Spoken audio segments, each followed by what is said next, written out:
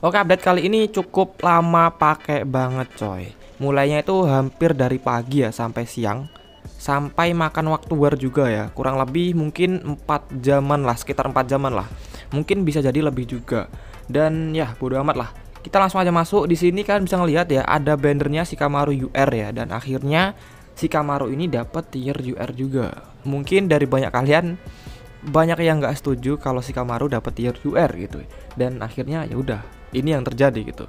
Dan dari lama waktu maintenance atau update perbaikan itu emang kalau aku lihat tadi udah sempat ngecek di in game, ternyata banyak yang di update ya. Maksudnya banyak tuh ya banyak ninjanya gitu. Dan kita masuk dulu ke fanspage Ninja Hero Era. Itu kalau bisa kita baca di poin pertama itu ada ninja baru Shikamaru Hokage UR. Udah dimasukin ke store, VIP store, dan spender event. Seperti biasa, spender event masuknya nanti malam, hari Rabu jam 12 malam. Untuk apakah Shikamaru ini udah bisa digacha atau belum, aku nggak tahu sih guys ya. Lebih tepatnya itu aku nggak tahu. Biasanya aku mantaunya itu di komunitas ya. Kalau komunitas udah ada yang dapat, berarti itu bisa. Itu aja sih. Kayak halnya si Toneri kemarin, gitu sih. Dan untuk selanjutnya apa tuh, deploy ya, ada tambahan deploy juga, nanti kita coba bahas juga deploynya apa aja yang masuk. Terus ada UR Ninja Quality Adjustment. Nah ini yang kau maksud banyak ya, banyak itu tambahan deploynya banyak, sama Ninja UR yang di just tuh semuanya coy. Jadi ya kita langsung aja masuk ke in game biar kita bisa ngelihat lebih jelasnya.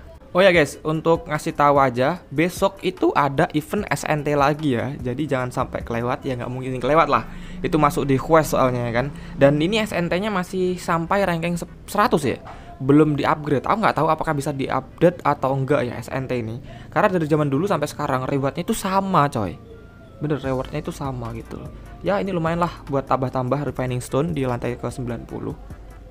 Dan untuk, oh ya ini aku di server 10 ya guys ya. Dan kalau aku lihat ini langsung aja kita ke ninjanya dulu deh. Ninjanya mulai dari atas lah. Si Menma ini kan dulu ya, sebelum ini kan UR itu dipukul rata ya, 220.8 ya. Dan sekarang udah dinaikin semua coy. Ini si Menma jadi 244 coy. Mantap ya, tinggi banget ya coy si Menma. Terus ada si Hiruzen Sarutobi 242, berarti di bawahnya Menma ya. Ada si bocil kematian Diamond 232. Wah ini rendah banget sih coy. Maksudnya tuh lebih rendah daripada yang terendah yang udah kulihat, si Hiruzen 232. Oke, aku tandain dulu tuh si bocil. TTM aku punya nih 246. Tinggi ya. Ini tinggi kah? Tertinggi kayak ini TTM? Nggak tahu sih, kita coba lihat dulu.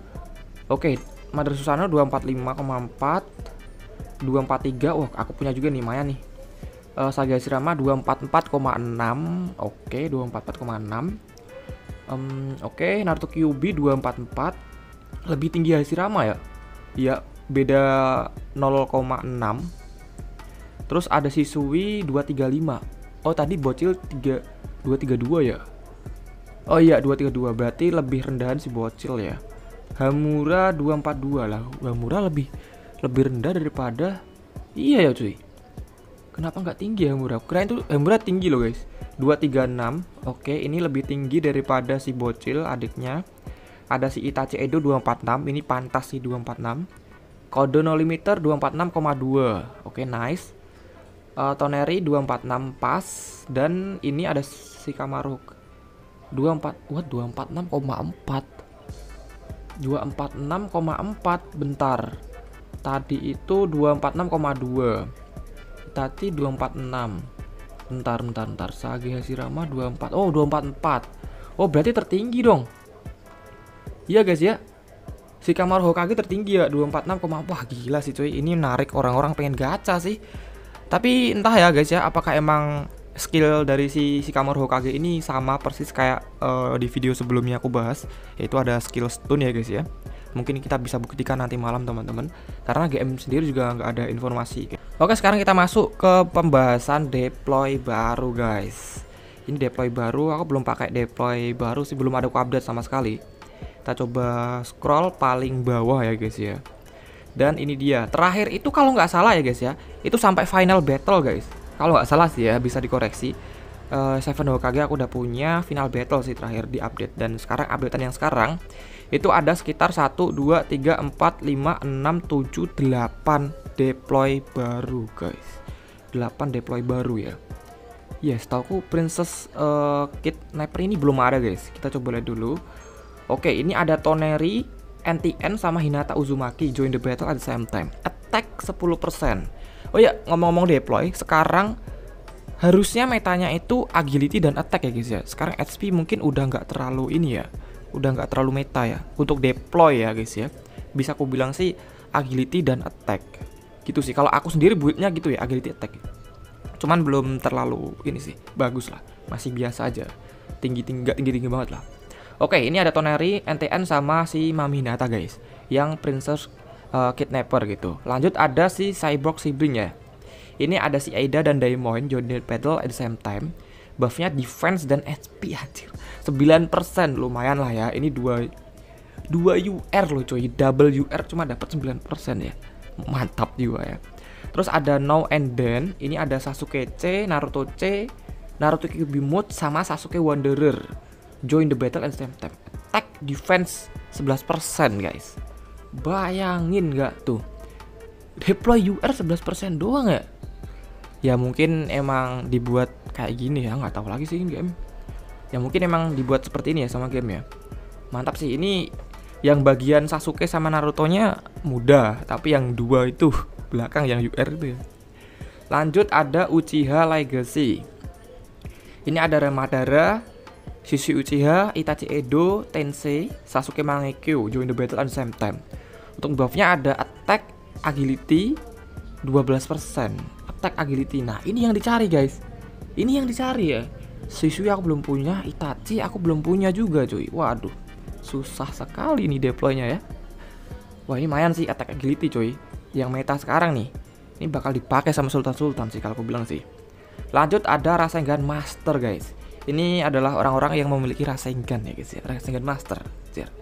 Ada Minato, Sage Jiraiya, Nentos Naruto, Boruto Karma join the battle at the same time. Agility, defense 8%.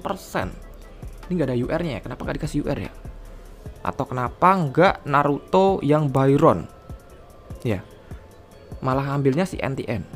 Ya, NTN juga punya Rasengan sih. Rasengan Shuriken ya kan.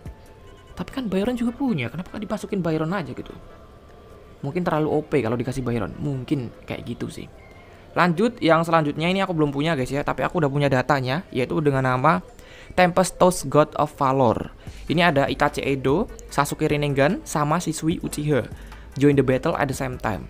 Untuk buffnya ada attack dan agility increase 11% in battle. Mantap ya, ini juga kemungkinan bakal kepake karena nanti bakal sinkron sama ini coy, Uchiha Legacy ya, bakal sinkron sama Uchiha Legacy. Oh ya sorry, ada yang kelewatan ya. Hokage belum ku bahas guys. Hokage ini ada Hashirama, Tobirama, Hiruzen, Sarutobi, Minato, Tsunade, KDS, Naruto Byron, Shikamaru Hokage join the battle at the same time. Untuk buffnya all guys. Attack, defense, SP, agility coy 18%. Wah, mantap sih, tapi ini susah juga kalau dicari ya. Wah, Hiruzennya ini yang aku susah ya. Ini juga sih sama, semua susah coy.